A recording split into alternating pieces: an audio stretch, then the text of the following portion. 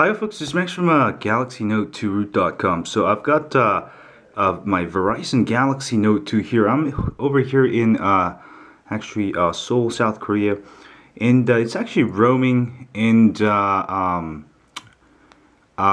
data. Let me show you. If I just run my Verizon roam, it's going to cost me $20 per megabyte. So that's probably not a good idea.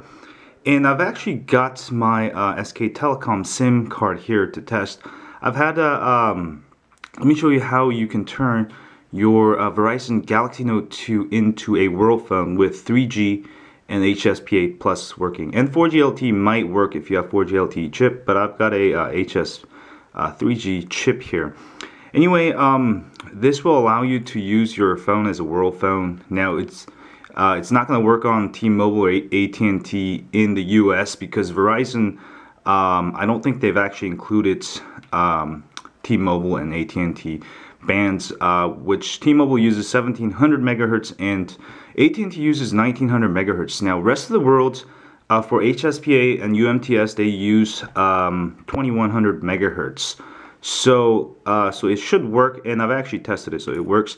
So the Verizon Galaxy Note 2 actually comes SIM unlocked. So if you insert another SIM, your voice will work. So it's a world phone already. But now Verizon has locked down the APN settings, which means you will not be able to get 3G or 4G data. But the reason why that is, if you go to mobile networks, if you go to access point names, you cannot add more APN settings. So to get data working, 3G, 4G working, 4G as in HSPA plus, or 4G LTE might also work, you simply need to be able to insert APNs. Now to get around it, you just need a rooted phone, alright, root your phone, and also we'll need a couple tools like, you'll need to install Titanium Backup Pro, alright, so let me go search Titanium Backup. Make sure you install Titanium Backup, the regular one, and also you will need the key. This is like, I think $2.99 or $3.99, but highly worth it. You buy it once and you can use it for a long time. And also you'll need an app called APN Manager Pro. This one you'll also have to buy, but I highly recommend it. Makes things easier. Only like $2.99, $3.99. So those two are the only apps you need: Titanium Backup Pro and APN Manager Pro. Once you have that installed, what we're going to do is run Titanium Backup app, and here we go.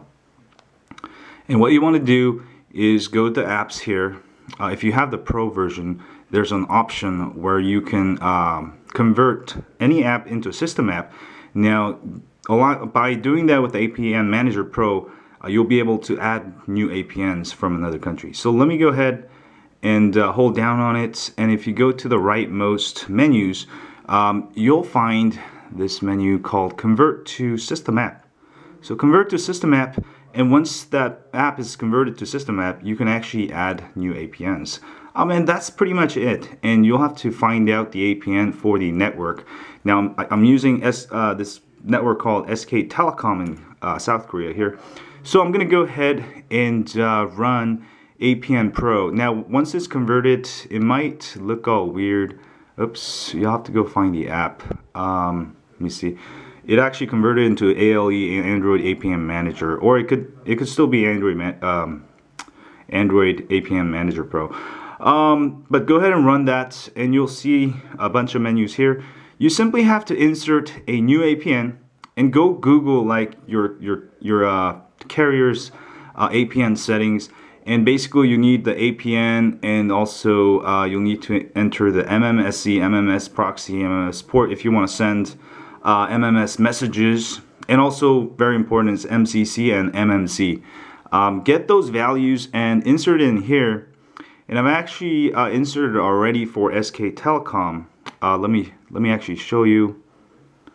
Edit. And so I've inserted APN web.sktelecom.com and also MMSC, MMS proxy, MMS ports, MCCM, and then MNC. That's pretty much the most important thing. Rest of the things you don't have to fill out.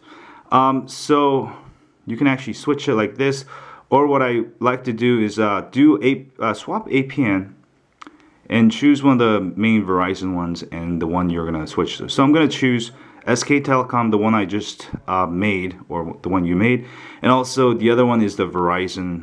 It doesn't really matter, you can just choose Verizon Internet, any of the Verizon Internets.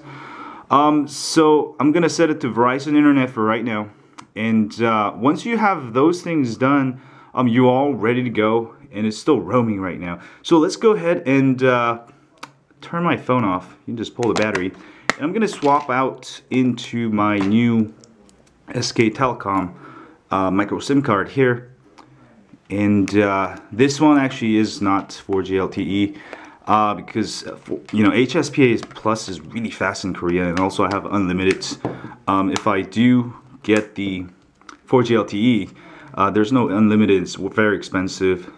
There's no reason for me to do that since I don't, you know, live in South Korea. Just need some internet when I visit. So I'm gonna go ahead and restart my phone, and let me clean my phone real quick. And yes, your Note 2 does support HSPA plus and GSM. It's a world phone. So now I've rebooted. For SK Telecom, you might have to restart the phone twice, or any phones in Korea. Other countries you don't have to, you just have to do it once. So let me go ahead and run APN Manager again, the ALE blah blah thing, and then I'm gonna swap the APN to SK Telecom, right? So now I'm getting data, and let me turn off my Wi-Fi, and you'll get this error, non-Verizon SIM, don't worry about it, just there, but you can still use it perfectly. Let me turn off my Wi-Fi, and I should start getting 3G or 4G HSPA, and I've actually turned off my mobile network because I don't want to get charged for roaming. So I'm going to go ahead and turn mobile data on. You don't have to turn global data roaming access on since I'm not roaming. And you can see I've got so I've got, let me show you the browser here real quick, and you'll see that internet is working just fine here. Alright, and let me also show you about phone here and show status, and you'll see I'm on SK Telecom, and mobile network I'm on HSPA 9 there, and there's my Korean phone number, and there you go. So I've got HSPA plus working, and let me dial 411. 411 is actually 114 in Korea, and let me check that my voice is working, and there we go.